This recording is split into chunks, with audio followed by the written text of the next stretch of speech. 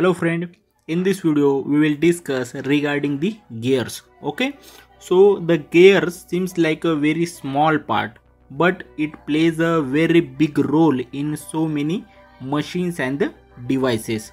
Okay, so in this video we will discuss the different type of gears. So if you are new here, subscribe the channel and hit the bell icon so that you will get the updated videos from Mechanical Design Adda. Let's discuss with the spur gear.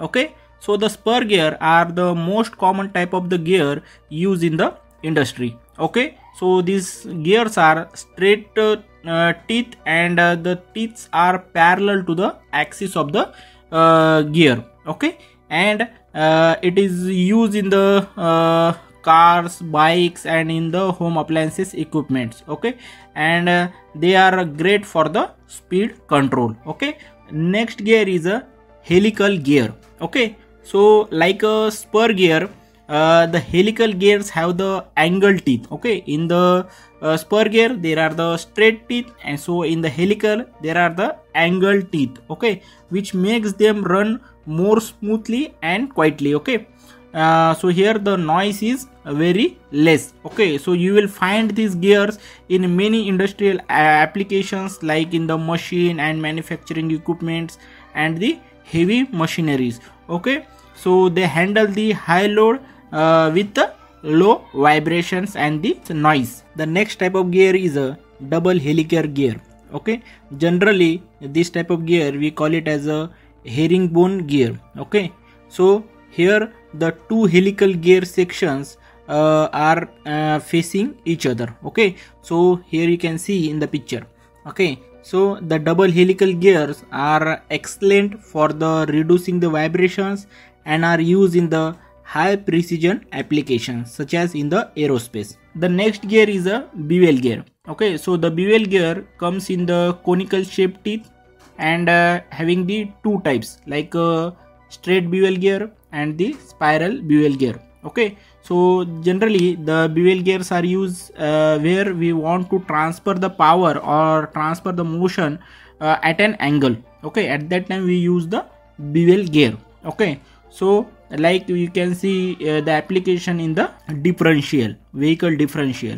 The next gear is a worm gear. Okay, so the worm gear have the unique setup with the screw like a gear and the wheel gear. Okay, so you will find this type of gear where we want the gear ratio, means where we want to reduce the gear ratio.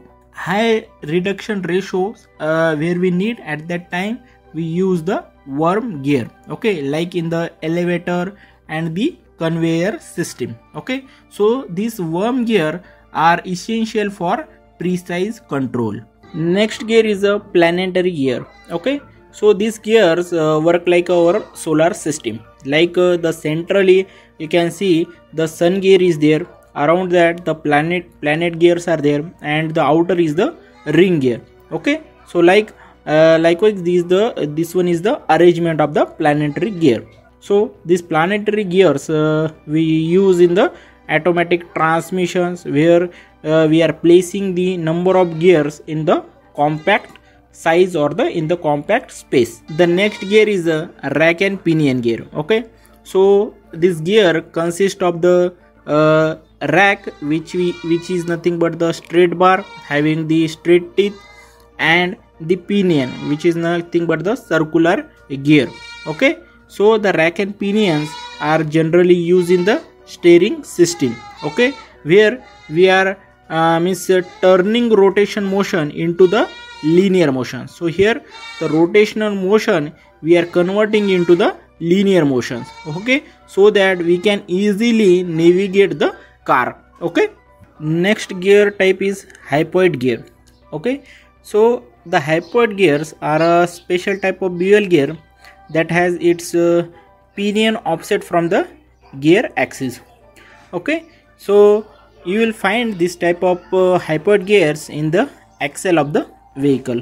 Okay, so these hypoid gears provide the better space efficiency and the torque transmission.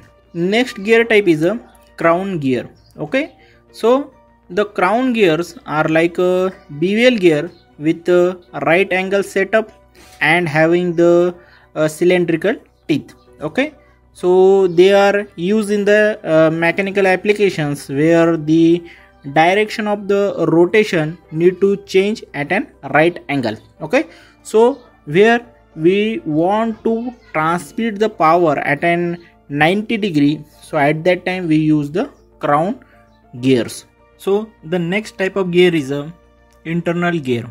So here the internal teeth are there, so where we are meshing with the external gear. Okay, so this type of gear, internal gears, are used in the planetary gear system, and also you can see the internal gears in the bicycle hub. The next type of gear is the cycloidal gear. Okay, so the cycloidal gears are use lobe gear for high shock load resistance. Okay, so here we are using the lobed gear. Okay, and they are used in the robotics and place where the precision and the smooth operation is required. Okay, the next type of gear is the epicyclic gear. Generally we call it as a sun and planet gear. Okay, so the epicyclic gear have the center sun gear and the planet gear and the ring gear, and allowing the complex motion. Okay, so you will find this type of the gears from the automatic transmission to the planetary gearboxes in the machinery.